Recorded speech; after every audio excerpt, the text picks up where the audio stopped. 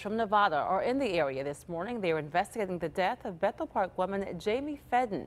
Those detectives have been talking to local detectives, examining data, cell phone records, transportation logs, and communications. In the coming days, they'll be visiting Feden's home in Bethel Park to talk to her family. This comes as suspect John Chapman has changed his story. He originally confessed to killing Feden in the Nevada desert, now says he did not do it. There's no question that he was there and he knew details that only people who have actually been on the ground there would know. Chapman hasn't been charged with Feden's murder yet, despite his initial admission. The detectives also tell KDKA they have ironed out the timeline in the case and they have the times and dates nailed down. They expect to be here until tomorrow.